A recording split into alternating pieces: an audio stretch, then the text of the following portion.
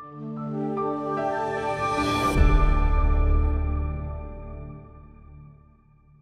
afternoon. I'm Mary Theroux, Senior Vice President at the Independent Institute, an academic research organization that develops innovative alternative solutions to seemingly intractable current challenges. It's my distinct pleasure today to get to delve into the work of Dr. Lawrence McQuillan. Lawrence is Independent Institute Senior Fellow and Director of our Center on Entrepreneurial Innovation.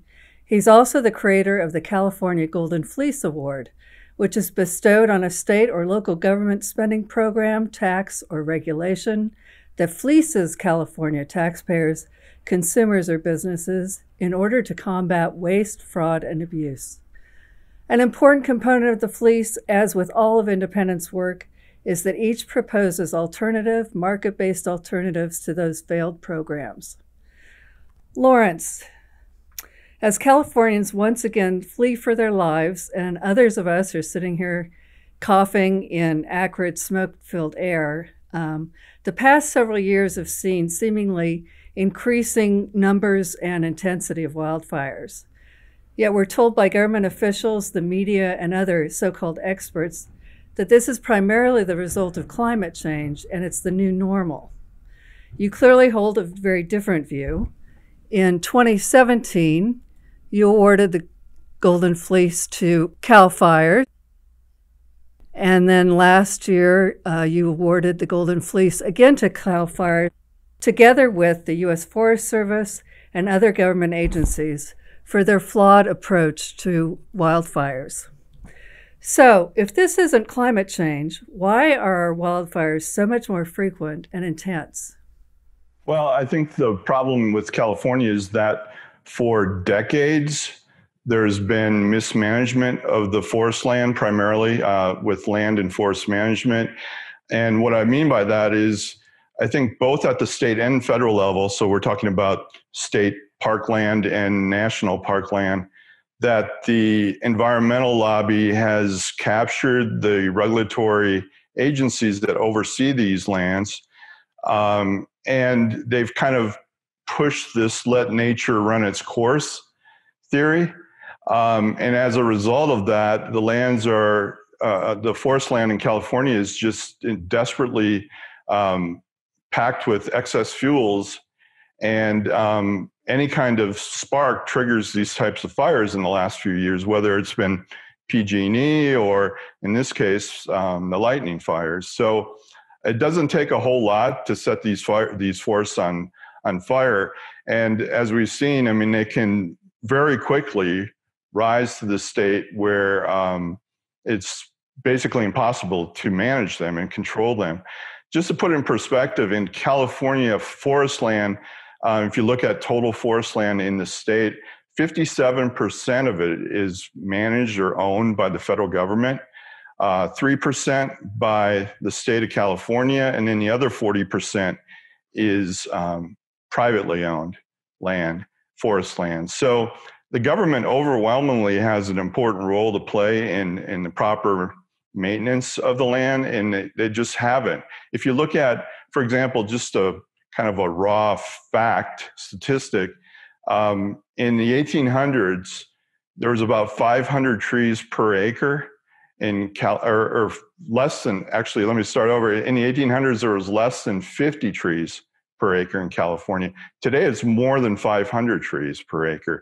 So as a result, you have more densely packed forest land with more trees. They're not getting proper sunlight, proper nutrients, proper water.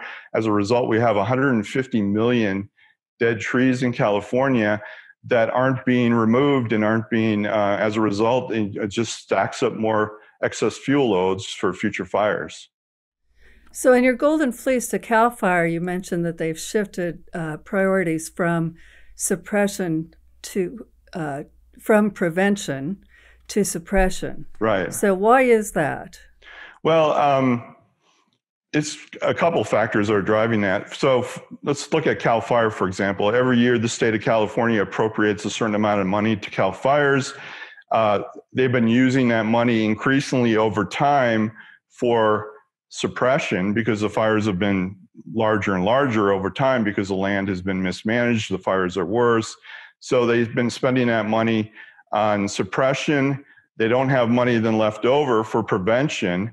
As a result, then the prevention work isn't getting done, which sets up excess fuels for future years. So the fires are even more intense. And then again, that money is being spent through for suppression activities. There's not any money left then for prevention. And that's been kind of the case both with the state of California, CAL FIRE, but also with the U.S. Forest Service, the U.S. Fire Service.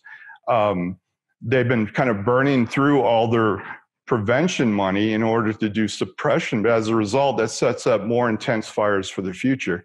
And so you get kind of this vicious cycle over time where you kind of, by not doing the prevention because you're fighting the current fires, you're setting up the case for even worse fires in the future. Right.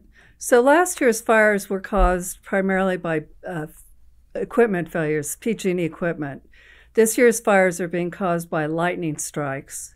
But is the resulting intensity of the wildfires, is it irrelevant of which is causing them in the first place? No, I mean, I think if you're in a part of the country where you're experiencing fire, the cause isn't really that important to you at the moment you're experiencing it. But you're right. Kind of in past years, 2017, 2018, the fires were caused primarily by faulty PG&E equipment.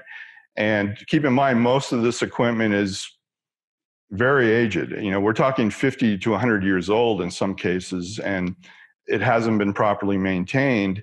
And we kind of go into the reasons for that later. But as a result, these failures are more and more common, and they touch off fires. This year, the case was a little bit different with the lightning, which is also rare. But it's still the case that it's the fuel. Is it still the case that it's the fuel that's causing the intensity of the fires we're seeing? Right. It's just decade after decade of mismanagement of the forest land where you've had this excess fuel build up over time. Any kind of small spark can trigger these fires. And as we've seen, if you don't get a handle on them very quickly, they can grow to the point where they're really unmanageable and the fire almost just kind of has to burn itself out. You can try to contain it, but it's very difficult to do. So in your fleece awarded last year to CAL FIRE and the various other federal and state agencies, you outlined 26 proposed solutions to it. Could you just talk about maybe the top one or two that you suggest as alternatives? Well, I mean, I think the biggest thing or the thing that would make the biggest difference in terms of improving the situation would be to have more quick response by local communities in order to remove this excess fuel or by government. So, for example, the other day in a news conference, Gavin Newsom took credit for 35 projects that were just completed in terms of removing excess fuels around the state. What he didn't tell you, though, is it took a special emergency proclamation to waive the environmental rules in order for these 35 projects to go forward. So what we're looking at in California, there's thousands, if not tens of thousands of projects like this that need to be done. So if you're going to wait for a special proclamation by the governor to get these projects done, you're never going to get ahead of it. You're never going to get these projects done. As a result, the fuel is just going to keep growing and growing. So I think what we need in California are the authority for local governments, local communities to take the lead. So this could be towns, cities, counties, and take the lead in terms of either doing the removal themselves or allowing private companies to go in and thin the forest, do salvage logging. They could make a little bit of return on their effort. And as a result, you would suppress the fuel danger, but also at the same time, you would get this work done a lot quicker. I think there needs to be authorization for like local communities to either do this work themselves or set up the contracts and to get it done quickly. Otherwise, this problem's never going to go away because we're so far behind it at this point that we need to do this stuff very rapidly. Otherwise, we're going to see this happen every year. And where would the money come from if there were more local control? Well, it would either be done by the local communities, would come up with the money themselves, or another approach would be to just provide contracts to private companies that would be able to sell whatever they salvage, and that would pay for the expense of doing the work. So essentially, you just issue a contract. You could have a competitive bidding process. You could issue a contract to a company to go in and say, you get to keep what you salvage. You can only do this much thinning. We're going to watch you, make sure you don't do clear cutting. We're not talking about clear cutting. We're just talking about thinning back from these 500 trees per acre back down to something that's reasonable, that's not going to provide the excess fuel that we're seeing today. So that would be part of it. Part of it is also just kind of the tedious work of actually going in there on the ground and removing low growth brush and scrub that needs to be removed. You're not going to make a whole lot of money selling that kind of thing, but that needs to be removed. And the thing is, counties and the local community, they know where these hotspots are. I mean, they live there, they understand the land, they see these problems, they kind of know where the problem is. And I think if you allowed them to more quickly take on these challenges themselves, they would hopefully do it. I think right now people are waiting around. Let's wait for the federal government or the state government to handle this. And as we can see, they're just poor stewards of the land. They haven't been doing it for reasons primarily because of the environmental lobby that prevents it. And the only way this is going to get done, I think, is for local communities to have more say, more control over doing these projects themselves and not waiting for some higher up authority to come up with the money or the plan. Yeah, you cited an example last year of a town that had recently done cleanup and had a much improved outcome over, I think it was near Paradise. Was that not right? Yeah, there was a town right near Paradise Lake. It's just right outside of Paradise. 90% of Paradise burned down in November of 2018, killing 86 people, the deadliest fire in California history, a wildfire. But this town had done 3 treatments over 5 years of the surrounding area. By treatments, I mean, removing overgrown brush and other, vegetation that could easily catch on fire and create a larger problem. So they did 3 treatments over 5 years, and as a result, they didn't see the damage that Paradise did. They survived the fire intact. So I think that it's a good lesson to be learned that if you do put in the work, you can get ahead of it and then hopefully prevent this from happening. It's all about prevention and early detection. If you wait until the fire starts, as we've seen, I mean, these fires grow so quickly that that you're in peril at that point. They're out of control at that point. There's not much you can really do. So you really want to put in the work in advance. And this is a town that went ahead and took the initiative and solved the problem for themselves. I would think insurance companies would also have an interest and perhaps be part of the impetus to be doing more of this if they were allowed to privately. Right. Yeah. I mean, a lot of the towns and cities of California are self-insured.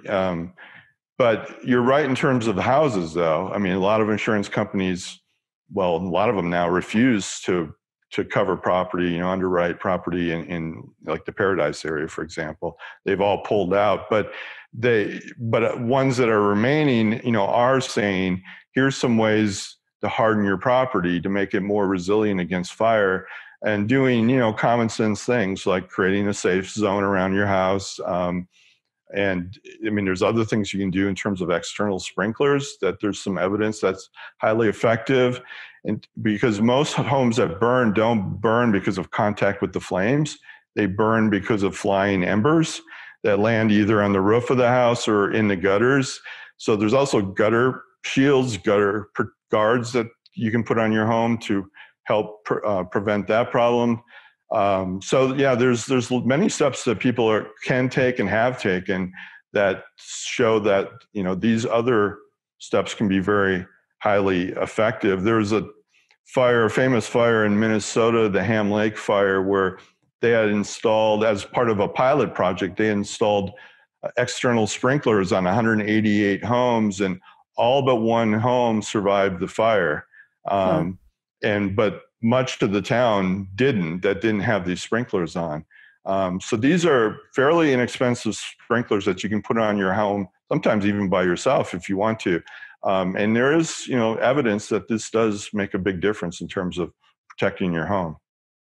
You earlier touched on the extreme age of PG&E's equipment, which has been a huge contributor to certainly the prior year's fires. Why is their infrastructure so old, and what should they be investing in?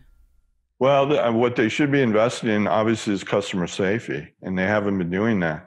And as a result, we've seen the tragedies that we've seen. The Paradise Fire, ultimately, the conclusion was that was caused by like a nearly 100-year-old part failing on a transmission tower or distribution line.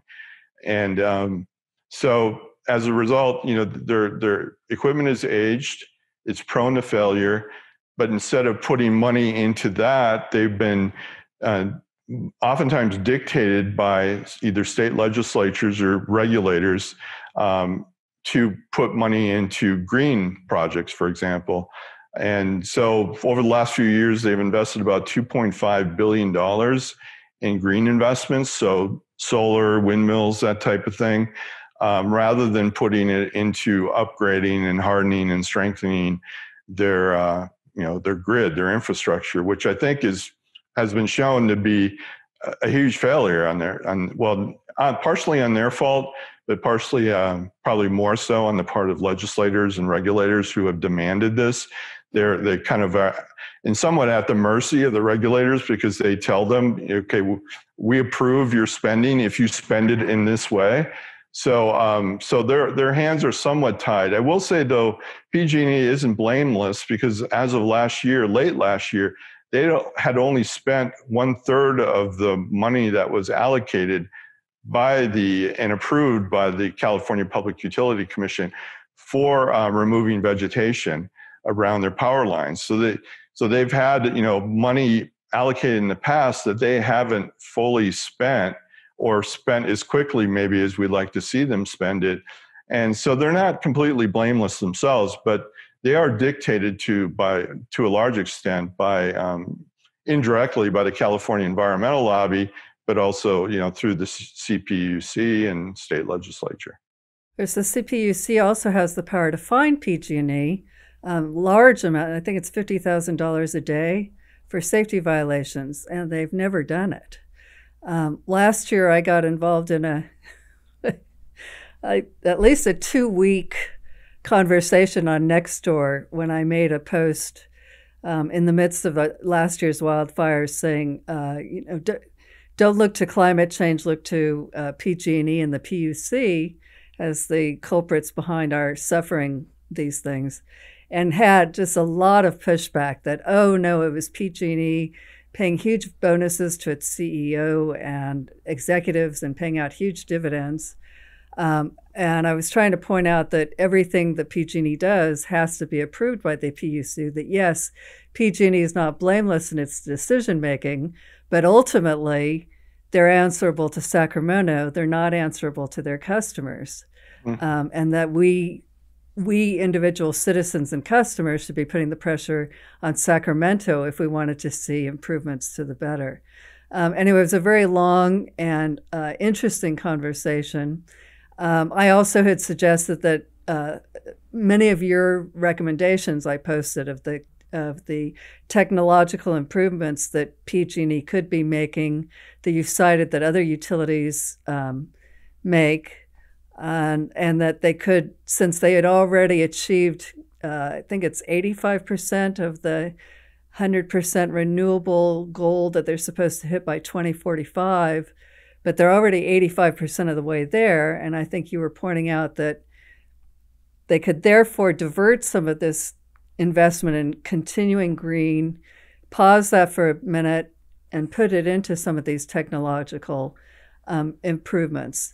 And I don't remember all of the technology that you cited that other utilities are doing on a fairly regular basis, but it certainly made sense to me. Well, for example, San Diego Gas and Electric, they've undergrounded, I think, about 60% of their power lines at this point, especially in hard to get to parts of their territory and fire prone areas. So they've kind of started there and they're working out from there.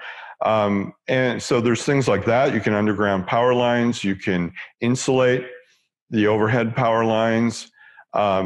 Another thing that San Diego Gas and Electric has done is they've had scientists that have worked on a quick shutoff mechanism. So if a power fails on a line, they can actually shut the line down before, for example, the pole hits the ground. They can cut the power off to that line. So they can quickly detect that there's a problem, cut off the power before, for example, a pole in the hot power line would hit the ground and potentially spark a fire.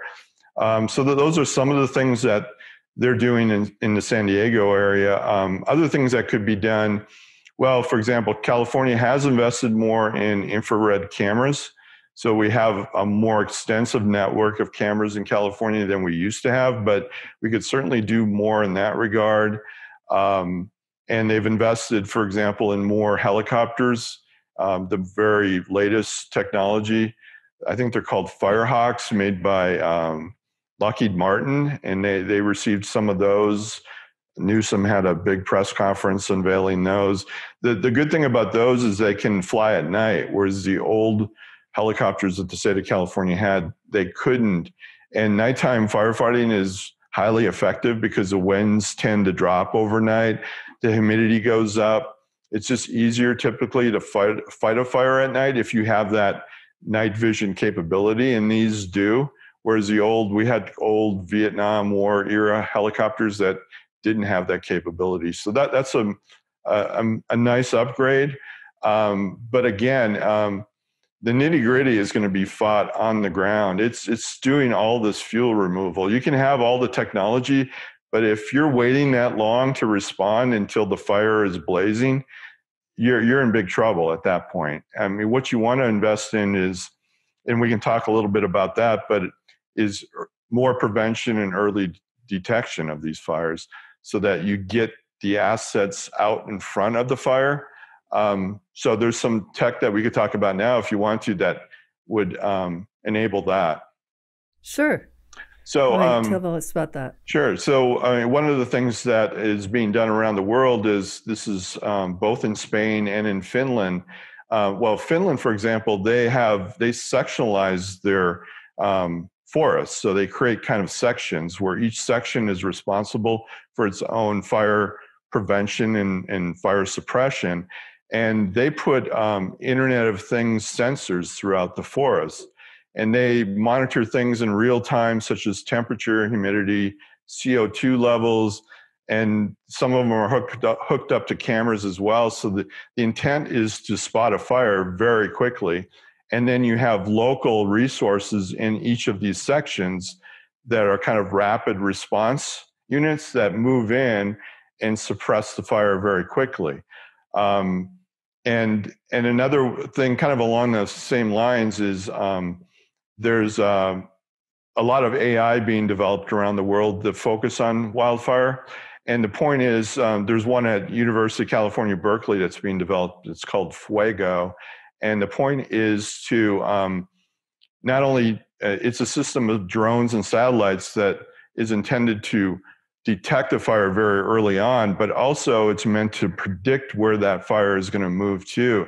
And that's really key to fighting a fire, is to be able to accurately predict where it's going to go so you can get your resources, men and machinery ahead of the fire. And so that's another AI device that's being developed to predict where, not only where fires start, but also where they're going to head to once they do start. So there's lots of technology like that.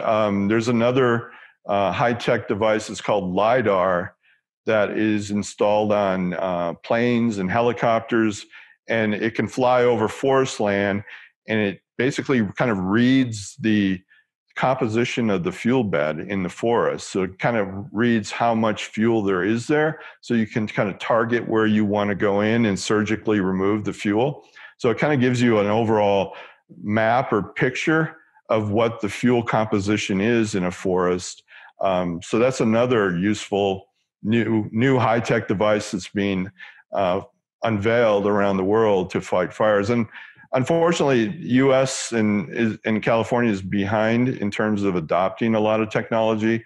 Many other countries, especially in Europe and Australia, are way ahead of us in terms of using this new technology as a crucial part of the firefighting and fire prevention, even more important, fire prevention effort.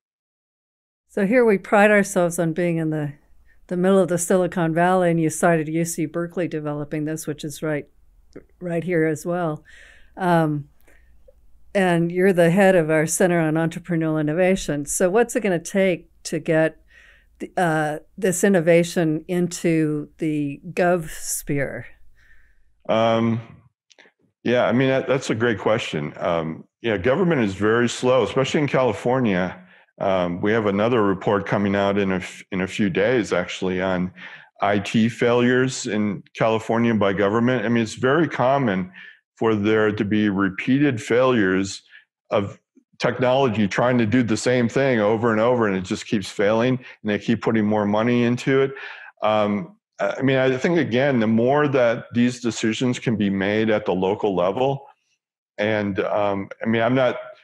I don't think many counties could probably afford their own Firehawk helicopter. Some could, but not all. And so I think this would have to be a kind of a coordinated effort to be able to afford some of this technology. But I think that communities are probably at the point now where they've seen enough of this disaster and death and want to take more control over it. And I think if cities and towns and counties would start lobbying in Sacramento and say, let us handle some of this on our own, give us the flexibility to do it. And I think you'd see more of this technology adopted. It's interesting because during the COVID pandemic, we've seen a lot of restrictions eased. And as a result, apparently localities have figured out that they can source technology directly. This is a negative example, I'd say, but there have been multiple, at least 30 communities around the United States who have bought the Chinese technology, the drone technology, that will allow them to track people ostensibly to detect quarantine violations and other things. So they're doing it in that instance in the guise of emergency. And if wildfires don't present enough of an emergency to allow the, localities to step up and do things that they're currently not allowed to, I'm not sure what it's going to take, but those are great examples. I mean, another example of kind of the over-centralization of this firefighting and fire prevention is in California, we have 44 fire camps, and these are camps scattered around the state that have prison firefighting crews, but also some Cal firefighting crews as well. But if you think about it, there's 44 of these camps, there's 58 counties in California. So there's not even a camp for every county, which to me, it just seems like if you live in a county, you'd want to have a camp there of kind of a rapid response team or a team that's at least focused on your county all year and doesn't go anywhere else and does this fuel reduction work that needs to be done all year and doesn't go anywhere else. And I think the fact that counties are actually sharing fire camps doesn't really make a lot of sense to me. It seems like every county at least should have its own kind of strike team that can rapidly respond. And when they're not responding, they would do this very tedious but very important work of fuel reduction throughout the year. Yeah, good. Shifting gears a little bit, adding insult to injury, starting last year, in addition to wildfires, we're now getting blackouts. Last year's was PG&E did them preemptively to shut off equipment that they thought might spark additional fires.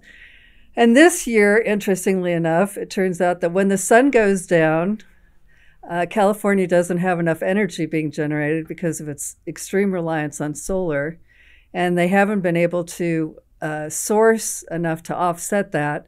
So they're turning off the lights, turning off all power at night.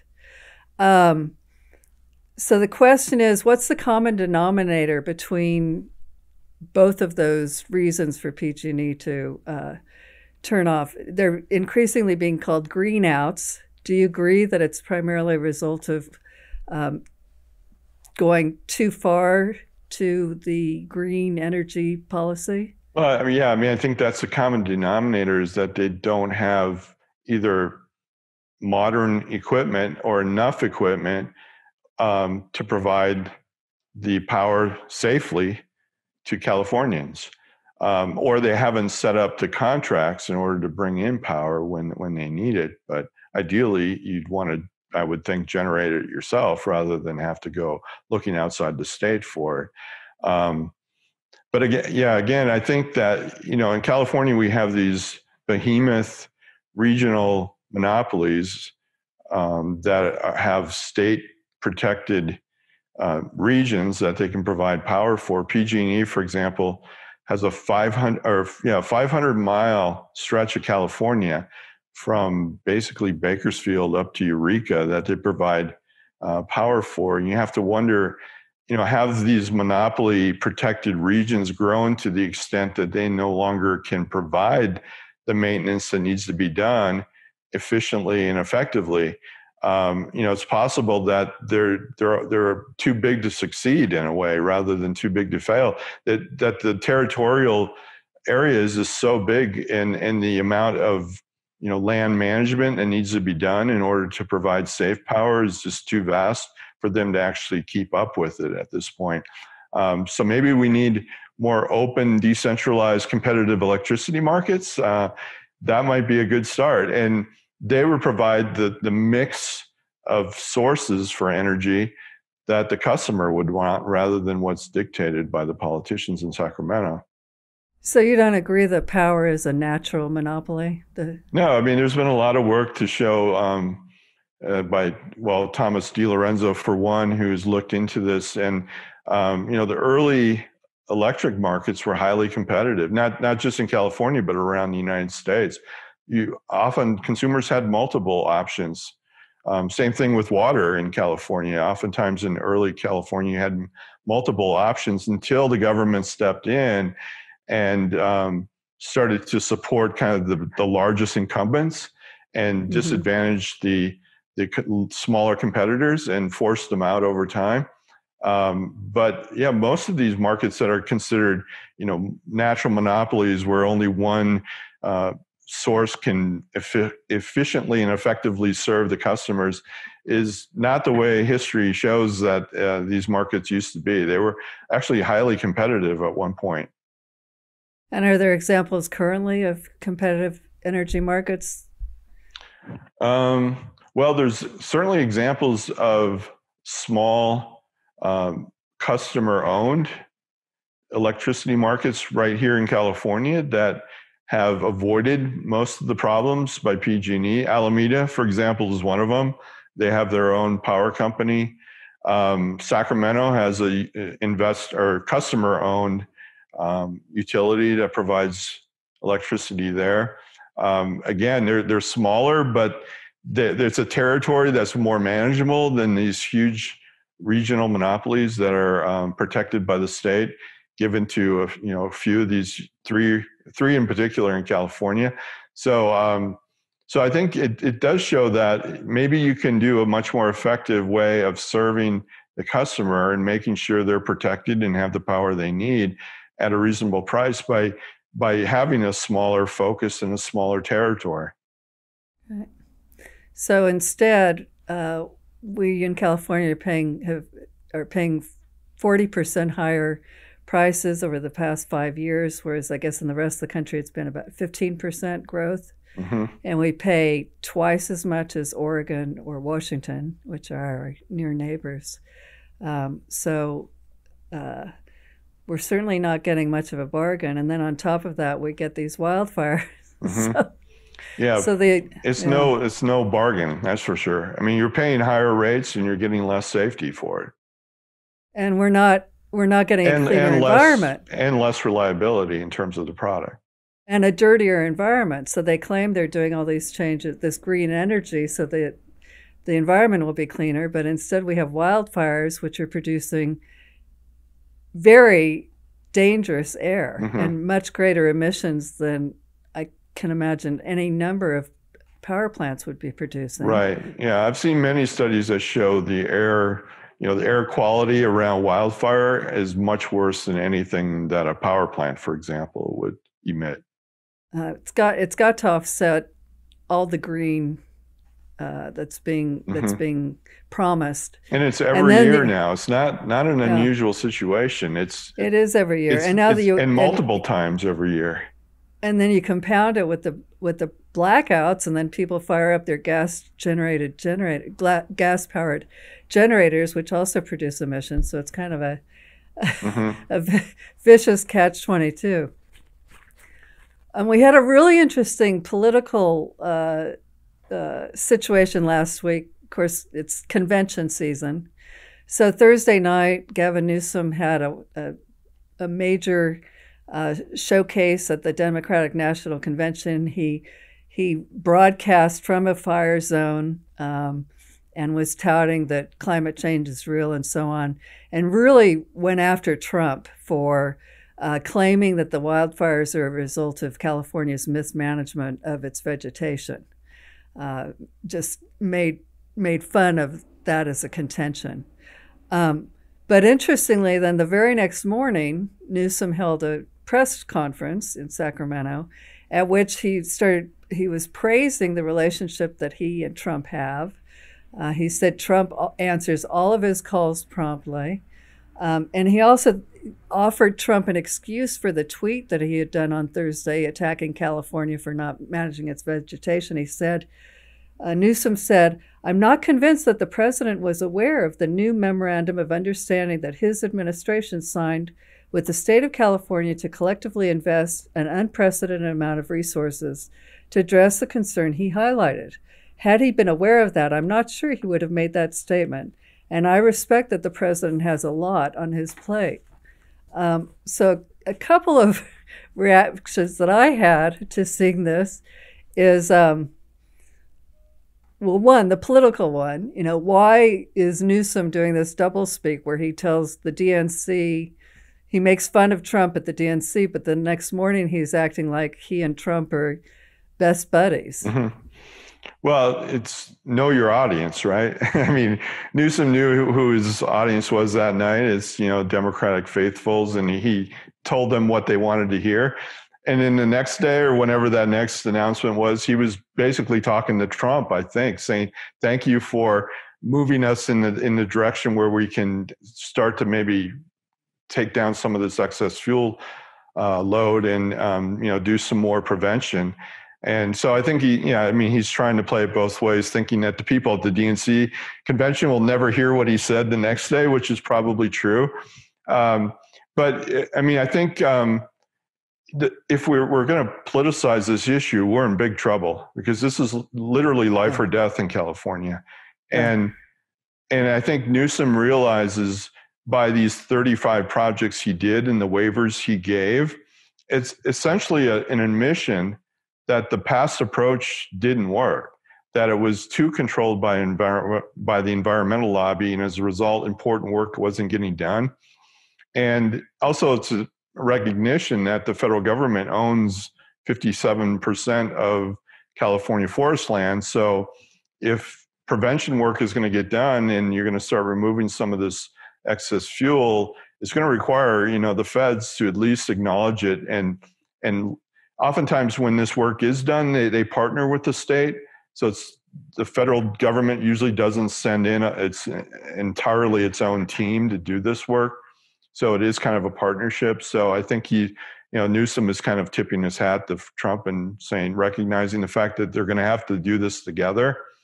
But But I think if you're going to rely on the governments, either state or the federal, to fix this problem, you're going to be seeing these types of fires every year, or multiple times a year. It's just too big. They're too far behind the curve in terms of removing this excess fuel. And what you need to do is free it up and allow, entrepreneurs to go in there and solve this problem quickly. Otherwise, I can't see this happening at the pace that needs to be done. In fact, I think a lot of the lightning fires started on federal lands, and recently, the ones that we were talking about earlier. So, so I think it's a recognition by Newsom that he needs federal help to some extent, but I would like to see them make it. If you look back in history, land was, it was controlled by logging companies for the most part. They had roads that went back into these forests where you could use those roads to fight fires. Most of these roads now are no longer accessible. They've been overgrown.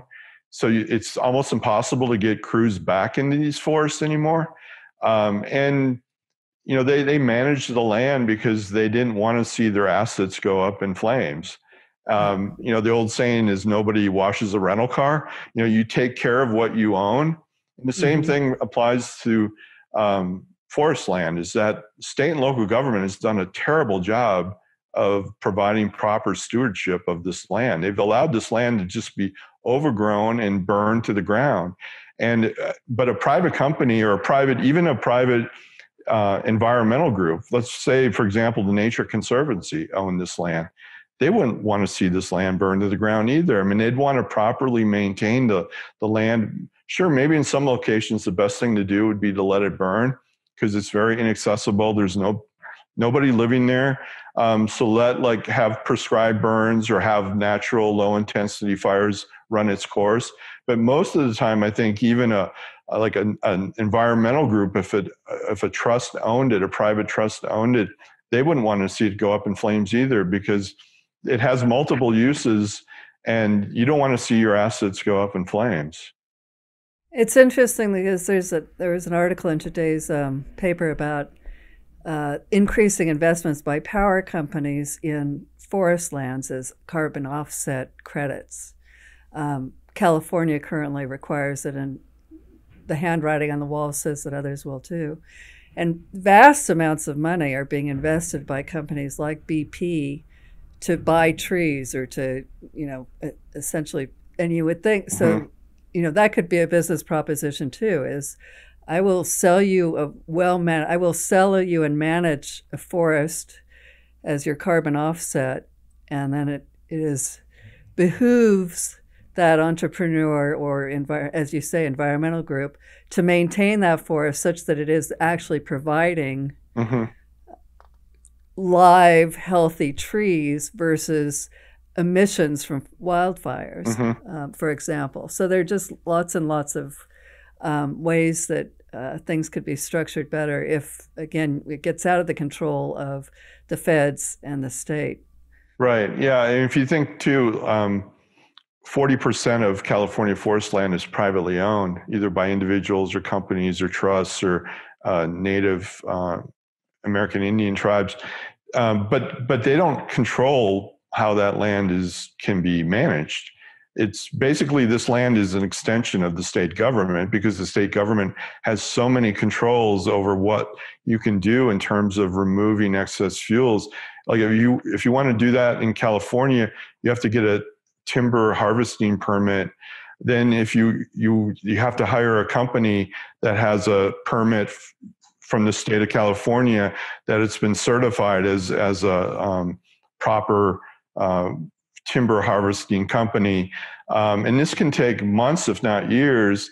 And if you want to do a prescribed burn, for example, then the regional air quality management authorities can step in and repeatedly say, oh, you can't do it now because it would contaminate the air, even though a resulting, as we mentioned, a resulting wildfire is going to contaminate the air far worse than a prescribed burn would do, for example.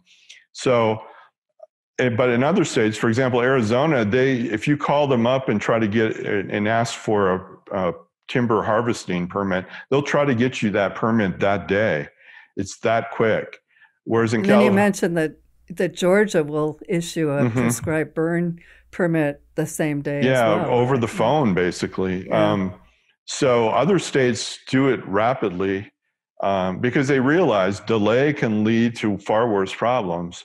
But in California, it can be months, if not years, before you can actually even use the permit that you got to do the clearing that you want to do. And in the meantime, it might have been burned down. Yeah, So. in the meantime, you could have started wildfires that were far worse in terms of contaminating the air. Oh.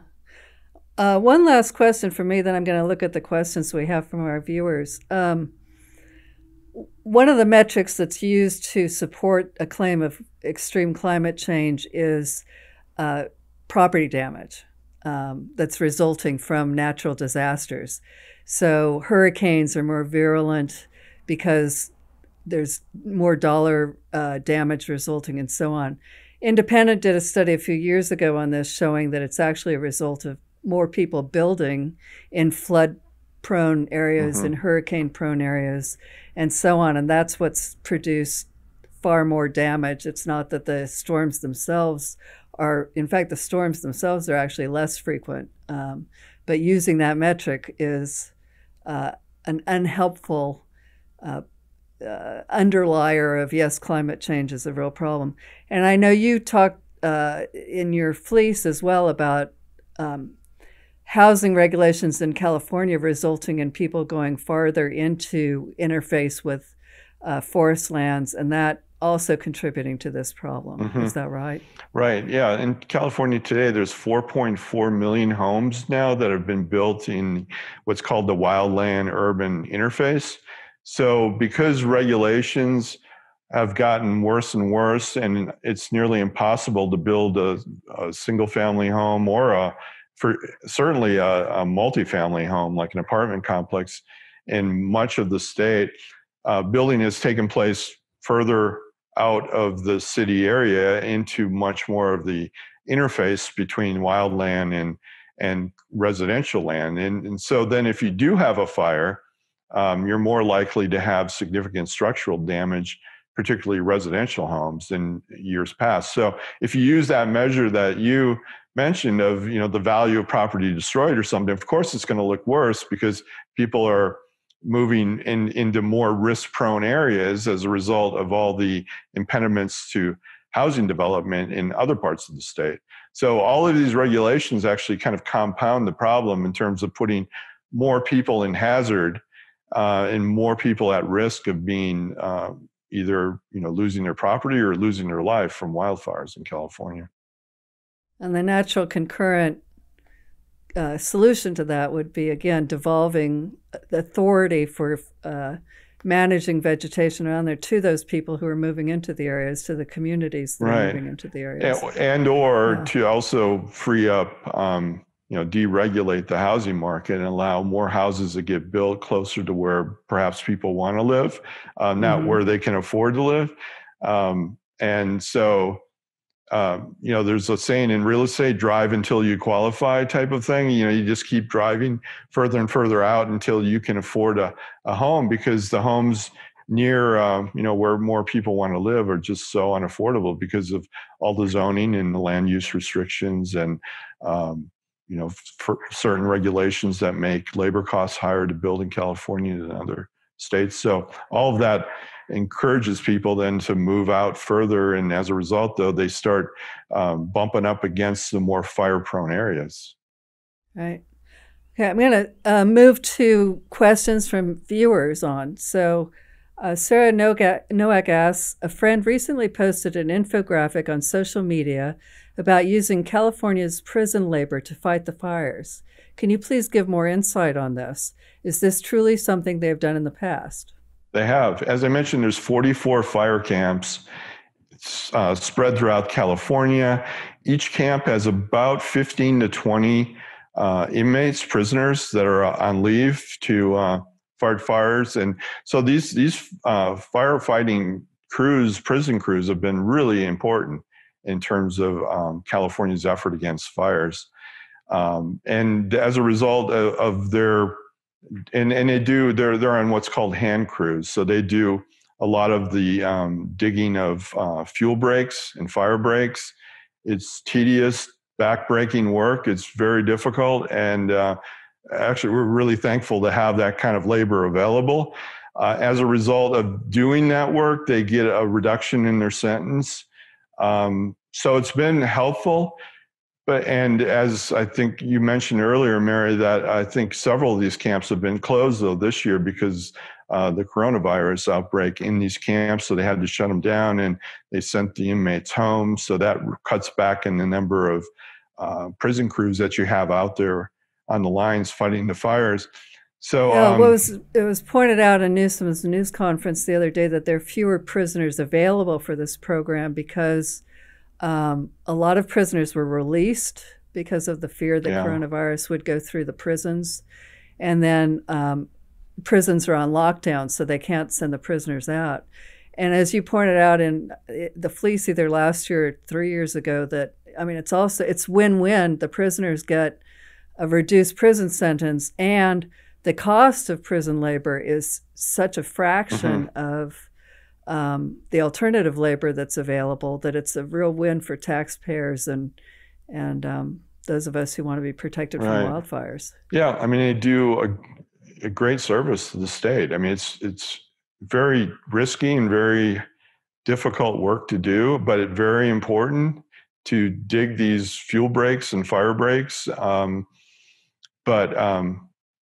But yeah, there's also a regulation that makes it almost impossible for them to be hired after they're released, to be hired as firefighters, which in some cases I can kind of understand. But for the less those are nonviolent criminals that are in there, I think might be a really good career path for them once they get out, because they have so much experience doing this work that's been vital to California's effort.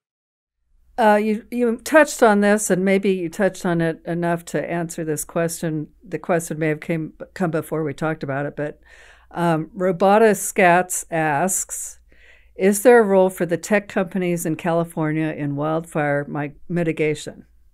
Oh, absolutely. And in fact, there's a greater need for that than ever before, as we've seen with the recent fires, that we're not as tech savvy as we'd like to think we are here in California. We got some of the great tech minds in the world right here in the Valley and scattered throughout other parts of California. But getting that tech adopted and used has been a very difficult thing in government. So again, the more that I think, could invite the private sector into it, I think the more innovative they would be, and they would display, I think, more urgency to solve this problem. Because again, you don't want to see your valuable assets go up in flames. I mean, you want to preserve it and use it for future benefit. So I think they'd be much more willing to adopt high-tech solutions than the government has been. And the government also, I mean, frankly, we don't have enough. I don't think we have enough firefighters, because we don't have people out there that can quickly respond to put these things out before they grow to the extent that we've seen in recent years. So the tech would work in combination with the labor. The tech would kind of give you advance notice of where prevention efforts have to be focused, and removing the excess fuels and that sort of thing. And then also the tech could alert you when a fire does start, where it is, where it's going to move to, what assets need to be moved in advance to get ahead of it, and then have sufficient labor spread out throughout the state to rapidly resolve these. I think local communities have kind of bowed to Sacramento far too much and think, okay, we have Cal Fire, we put a lot of money into it, they must be doing the job, and so we don't take control over this problem ourselves. But they're not doing the job. I mean, it's obvious they're not doing the job. We've just seen way too much death and destruction to know and believe that line anymore. So I think what we need to do is have a much more local private initiative. And one of them is obviously the tech companies that can do a lot more than what is currently being done for early detection and prevention. Of course, it's not unusual to see the government push out well-functioning local or mutual aid arrangements which existed by coming in and promising, well, we're going to provide this service, and so the people and the organizations that were providing the service kind of fade away. So we have far fewer volunteer fire departments, for example, than we used to. I'm not sure, but I think that's also a result of firefighters now being required to be EDS and other things rather than just volunteer firefighters.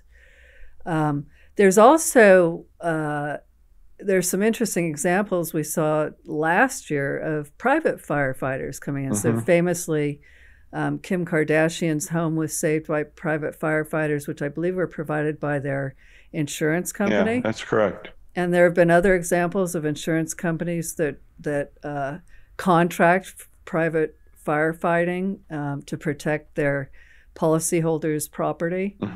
So that's another. So volunteer organizations, private and more local, I think combined could help fill that gap quite well. And the regular fire crews, they don't mind seeing these private crews come in typically because it frees them up then to focus their resources on other areas. But I would think, if you had much more of a well-functioning insurance market in California, that you'd see insurance companies provide that option more to homeowners to provide kind of a private firefighting option. But then again, that frees up the other firefighters to go out there and pursue the fire elsewhere. So I think more resources is always a good thing when you're fighting these things. Yeah. Insurance is interesting because we lived in Oakland during the Oakland fire of 91, which destroyed thousands of homes and killed too many people. And in the aftermath of that, the state of California forced the insurance companies not to replace the homes that had been burned down of a similar size and state as the house that burned down, but they were making them pay for houses that were 2 or 3 times the size of the house that burned down, that had custom architecture and custom. We had friends who've rebuilt, and they had a beautiful artistic door that they had imported from New Mexico or someplace. So the houses that replaced the houses that burned down were many times more expensive than the ones that had been destroyed. And in the aftermath of that, almost every home insurance company left the Oakland Hills, and a lot of them left California market completely. We continue to live in what is designated a fire area of Oakland, and we've been canceled and canceled and canceled. We're now, I think, on the last insurance company we can get before we're going to have to go to the state as the insurer of last resort. I know in your fleece, one of your recommendations was freeing up the insurance market and across state lines as well. Yeah, it's a major problem. Insurers are leaving California in droves for various reasons, but this is one of them. And as a result, a lot of places can't get coverage anymore. A lot of homes, and some people are leaving the state over it because they just can't get coverage for their home anymore.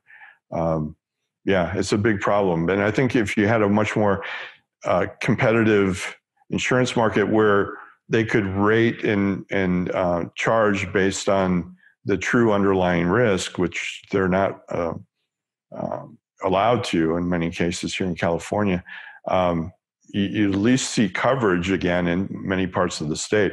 It might be expensive, there's no doubt about it, but you'd see at least insurers return to the state because they can then charge a price that covers the actual risk of that property. Right. And plus bring some of these added benefits like having options for or incentives to hardscape your home, perhaps selling as part of their policy the firefighting and so on.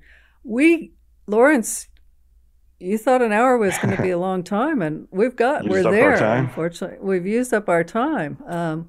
We had some more questions, but I think this has been really interesting. Hopefully it's been helpful to those who have tuned in, and I thank you so much. I've learned a lot. Thank you, Mary. Take care.